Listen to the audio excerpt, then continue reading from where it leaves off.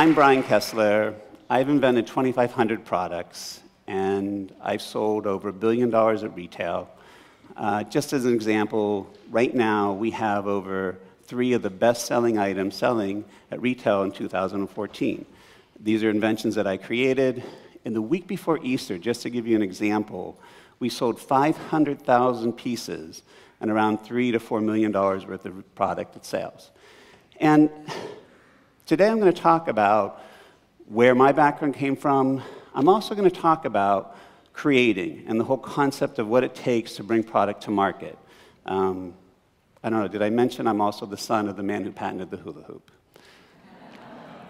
But before we get there, I want to show you one of my first items. So everyone knows a ball, okay?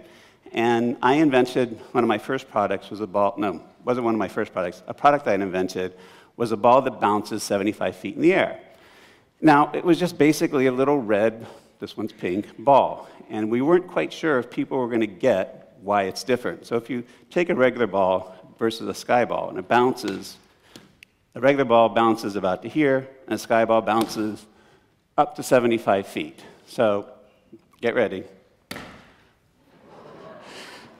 David Letterman took this and wound up doing these. I've got 3 more to give you.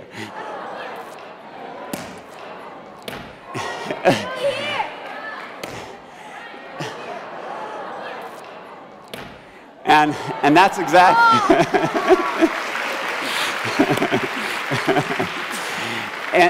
And the funny thing is, that's exactly what happened. David Letterman brought it on his TV show, and he had people calling in the balcony, can they bounce it up there? Sure enough, Letterman was able to bounce it up.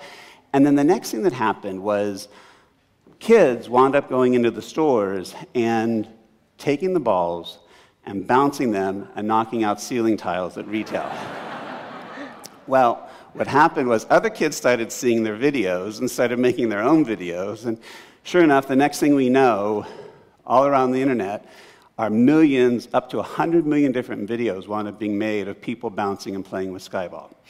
So sure enough, this was 5 years ago, Skyball became this generation's Nerf ball. We've now sold over 30 million Skyballs, and it is this generation's go-to product when they go to find that little red ball. So let me tell you about my dad. My dad, Milton Kessler, was a Rust Belt industrialist guy, came from the Midwest, and he was a person that had no college degree, barely got through high school, but was a maker, and he knew how to make things. And out of his DNA, he would just look at the world and always be trying to figure out, how do I make something? How do I make this better? How does that work better? And my father did all kinds of things. I mean, he was working on things from a soap dish to weather stripping to hula hoops to bottle caps, you know, the push-pull caps on your water bottles. He had 6 patents on that. And he was a guy that would always teach us how to go about thinking about the world. And I'll get to that in a second, but let me tell you about the hula hoop story. So my father, in 1950, patented a toy that was a plastic hoop. And I think at first, he really was just going to do the idea where you could chase it down the street, because at the turn of the century, that was kind of a product. Nobody wanted it. Couldn't give it away, had pictures of us diving through it, dragging it behind a boat, throwing it at each other, and didn't sell. So sat in a closet, and for 8 years, no one wanted it. Art Linkletter wound up having a TV show back in the 50s, which maybe some of you remember, a lot of you probably don't, but it was kind of like the original Johnny Carson type thing. And he had an Aborigine tribeswoman come on to his TV show, and she did a dance with a bamboo hoop. Well, the next thing you know, they get 10,000 phone calls of where can they get this thing? Well, it was bamboo. It was from the backlands of Australia. We really weren't importing from Asia back in the day. And Linkletter's manager had gone to college with my Uncle Jerry at Ohio State University, and he had seen my dad's plastic hoop. They called him up, and they flew him out the next day, and they set up Link Incorporated, and they created the first fad of all time. Hula hoops sold 100 million units in 1958, and my father jumped in the business. He wasn't the only one. Most of you remember the name Whammo and hula hoop. They wound up really being the company that took the product after the fad kind of came and went. As soon as the fad was over, my father was literally out of the toy business and never touched a toy pretty much ever again. Went on to do waste energy and all kinds of other things. 30 years later, I started my toy company kind of in honor of him. But today, I want to talk a little bit about innovation, because to me, that's what the challenge of our country is right now. I feel like we're at a point where things are changing. We're at a point where what used to be the norm in America is now becoming not the norm. We're no longer the manufacturing leader of the world, which is what we were when I grew up with my father. Things are becoming global. That being said, we still have a very unique opportunity. We still tend to be the innovation capital of the world. And we wind up doing things that I feel like needs to be changed and need to make sure we're careful about it. Because the way I learned to innovate was with my father doing drawings on a chalkboard, saying, okay, guys, this is how you would do this. And at dinner, we would sit there going, okay. This was pretty much every night for me. He would take plastic. I can tell you what plastic is made of from chewing it or smelling it if it's burning, if I light it on fire. And that was because my father used to light things on fire and let us sniff it and make us eat the stuff. I don't recommend you doing that anymore. It was completely bad for you. But it did teach me to be innate about really enjoying and learning about how to create. And today I really feel like instead of making it very complex and very structured, I think it's very simple. It's about creation, application, and execution. Creation is very simple. Look at the world, see what someone needs, see what you think is really important, come up with that great idea. Then apply it. Make sure your great idea isn't just some crazy idea that no one really wants, that a consumer, that an individual can really use it and can really need it. And then execute it.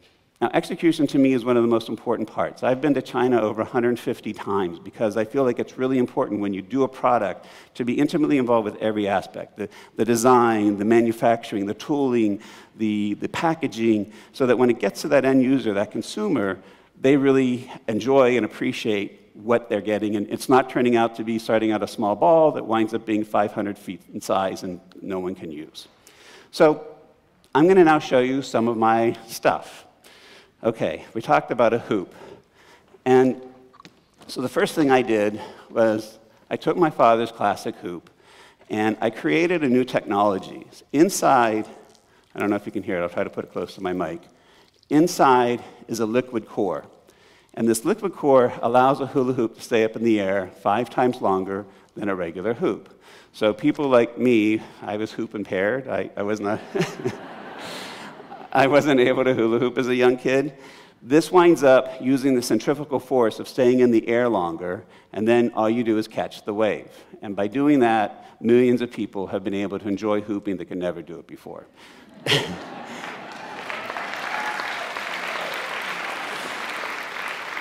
So not only are they cool looking and do they do cool things, but you can do so many new things by just taking little steps each time to innovate. If you can turn the lights down, guys. So the next thing I did was Cosmic Hoop. And Cosmic Hoop is great because it does a really wonderful visual effect by lighting up. And it just goes to show how introducing new technologies allows you to continually make interesting new products, okay? So, all right, now I had the world's greatest bouncing ball. I have some of the coolest hoops. We've sold, I don't know, 50, 75 million of these products. Then I was like, all right, what can I do that's new and different and that can add to it? So I said, well, you know, a Frisbee's been around for a long, long time. Why don't I make a bouncing Frisbee, like a bouncing sky ball? So I came up with this. We went to tooling, we innovated it, and this was my first one. Well, the problem was this doesn't fly very well, and it doesn't bounce very well. So it was not the right idea. We then had to evolve to the next level. So the first thing I said, well, all right, to get a Frisbee to fly, you need to have the concavity to create that aerodynamic ability for it to glide. So we went in and we cut new tooling to create that lip on the bottom. Yes, it flies much better, but when you want to bounce it, it winds up bouncing to the right. So that didn't work very well either. I then said, all right, well, let's just blow the heck out of it. So we made a really full one that could bounce, but obviously doesn't fly very well. And then I started feeling like, all right, what we really need to do is create that concavity and start working with a bladder system that creates the bounce. And finally, I wound up creating Sky Bouncer. And Sky Bouncer, like Sky Ball, bounces really well and flies really well.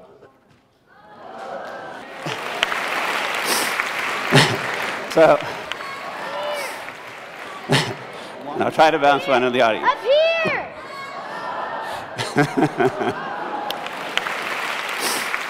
And so Sky Bouncer is actually this year's 2014's top-selling spring-summer toy in the country. Walmart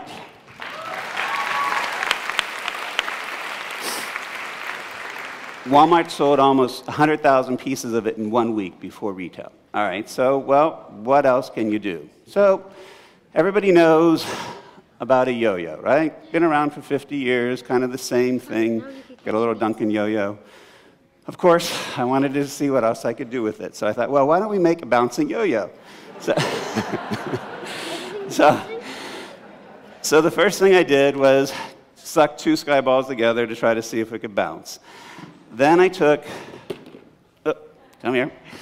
Then I took 2 Sky Balls together and tried to make it a yo-yo. And unfortunately, it was kind of funky looking. It doesn't yo-yo very well. The buyer didn't like it very much. They said, all right, well, let's make it smaller. So we tried to make it smaller, and even smaller, it just doesn't do very well. So I said, well, you know, Sky Bouncer's doing really well. Why not make some mini Sky Bouncers and then turn Sky Bouncer into a yo-yo? Now, this product's not out yet. This comes out this fall. But this is our new Sky Bouncer yo-yo. It does everything that a yo-yo does.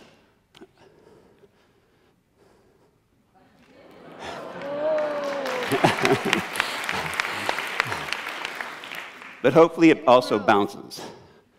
And by doing that, we're introducing something that's new and fresh. Well, all right, so these are kind of examples of things I've created. And I think what I'm trying to encourage people when I talk about creation, when I talk about innovation, when I talk about what does our country need for the future, it's not a big classroom with 20 different rules of how you're supposed to create things, how you're supposed to invent things, how you're supposed to engineer things. I think, first of all, it's those very 3 simple things. Look at the world, and I guess the question is, do you have to be the son of the man who patented the hula hoop to be an inventor? And I say the answer is no. I think what you have to be, though, is the son or daughter of a person who will encourage you, will teach you to look at the universe, to think about what is right now, try to figure out a way to make it better, and then very simply and intuitively take those steps to turn it into reality and make it something people want. Thank you. I'm Brian Kessler. I'm an inventor.